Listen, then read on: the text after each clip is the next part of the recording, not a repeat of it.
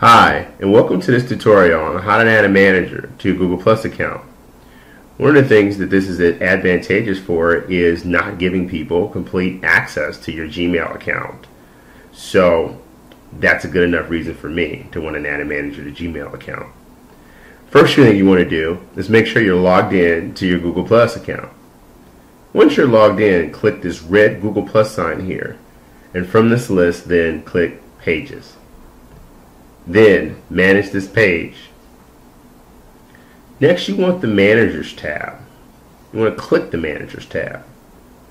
Now, as you can see, there is nothing currently here. So I'm going to go ahead and click Add Managers. Now type in the email address of the person you wish to add as a manager. Then click Send Email to, followed by the email address you just put. When you have done that, click Invite. An invite will be sent to the selected Gmail account. Once it is accepted, you will show up in your Managers tab.